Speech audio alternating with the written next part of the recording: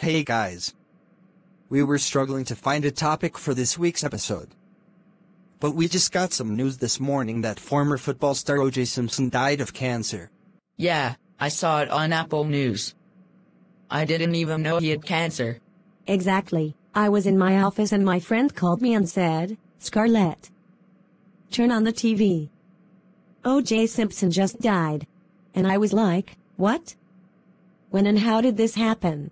If you live under a rock and don't know who OJ Simpson is, I'll tell you. He was a famous football player and actor who was charged with killing his ex-wife Nicole Brown Simpson and her friend Ron Goldman in 1994. Almost 30 years ago. He was acquitted of their murders in 1995.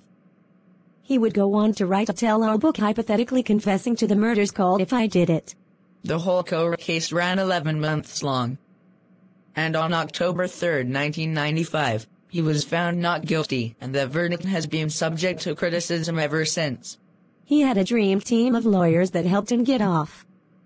This team of lawyers includes Johnny Cochran, Robert Kardashian and Robert Shapiro. Johnny Cochran is most notable for his phrase, "If it doesn't fit, you must acquit." He said that because some gloves that were used during the murder apparently didn't fit OJ's hand. I'm not buying that. He was doing that on purpose. It's not that hard to put a glove on. Well, OJ had money. He could afford to hire these two good attorneys to withhold evidence and gaslight the jury. If anything, they tried to make him look like the victim. The victim of racism by the police.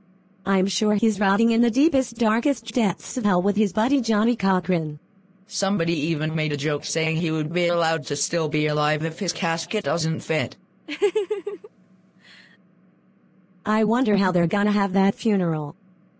They better have it in secret. And either cremate him or put him in an unmarked grave. Because people would go piss on that grave and whatnot. That's all we needed to say. Go ahead and like and subscribe.